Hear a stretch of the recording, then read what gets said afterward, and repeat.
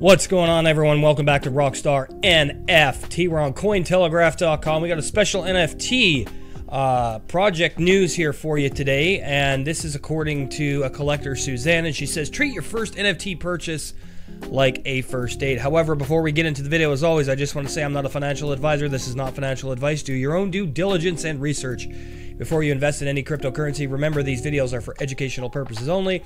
If you're new around here, hit the subscribe button down below. Turn on the bell for all notifications. Please help us educate people positively by leaving constructive comments. So, NFT Collector Suzanne on counterculture and unpredictable generative art, which has CryptoPunks and stuff like that. So thanks to her insatiable love for new tech, anonymous CryptoPunk Suzanne has been NFT pilled, building up a beautiful and valuable collection of digital works throughout the years, as well as acting as a moderator in the CryptoPunks Discord. So she delved into crypto in 2013 with a Bitcoin purchase, which shortly became an obsession. Now, since then, Suzanne has built a highly desirable collection, including her CryptoPunk PFP.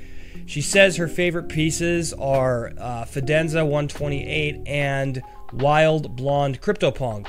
She says, and from early on, her end goal in the space was always to own a CryptoPunk. Very cool stuff. You could check out some of her artwork here, which is pretty cool. Pudgy Penguins, number 4935, Suzanne's first NFT purchase. Now, her love for generative art grew over time, and she was lucky to have the opportunity to buy her favorite Fidenza, which is about 1.5 years ago, and it's on my wall in my living room and the most beautiful piece of art that I will ever own. And she's got some other stuff here that looks pretty cool. Very modern and contemporary stuff. Interesting there. So she's a big fan of early female computer art pioneers like Lillian Schwartz and Vera Moliner, and recently became interested in photography and AI art. She says she's a big fan of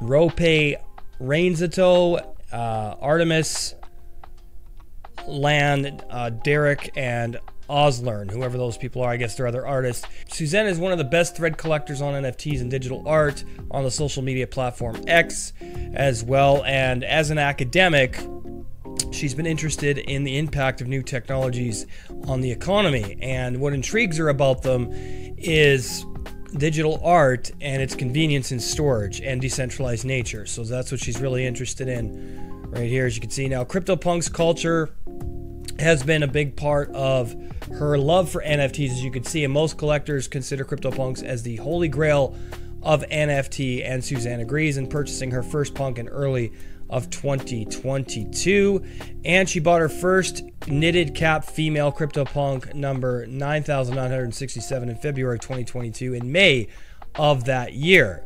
Now, I've only recently stepped into the Discord role for punks, and it's been a really surreal experience to collaborate with some of the earliest claims of punks. Very cool stuff. And I did cover this on this channel. I've talked about CryptoPunks, and they're among the most knowledgeable individuals she's ever encountered, she said. And this is CryptoPunk number 9967 that she bought. And the community element really resonates with her, and they're always dedicated to welcoming newcomers. And when she was asked to describe the punk culture, she believes that the ethos of the original countercultural movement still rings true today, 6.5 years on from launch.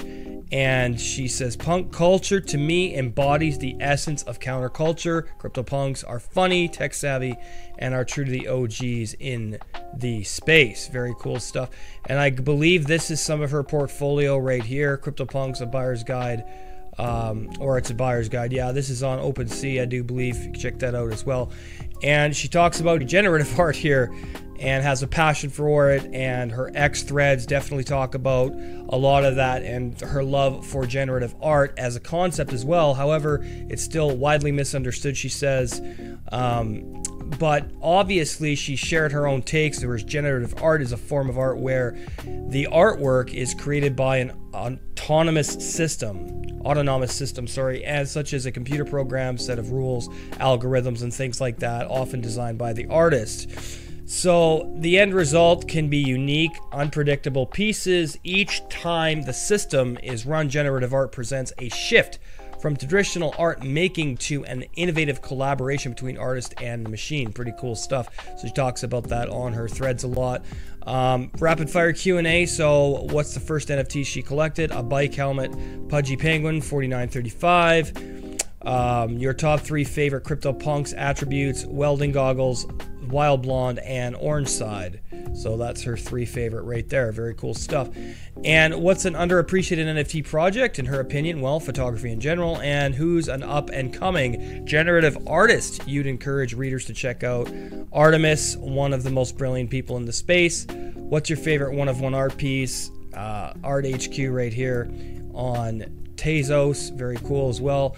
And if you could have one additional punk from the entire collection, which one would it be? CryptoPunk number 9741, she says, as backed by Pablo Puncasso.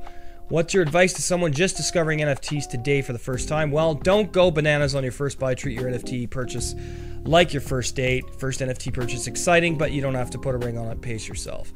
All right, man. Well, that's interesting. Suzanne's take on NFTs is pretty cool. Hopefully, you guys got some information out of this, some education. That's going to do it for this quick video here on Rockstar NFT. Like, comment, subscribe, share. We'll see you guys in the next one.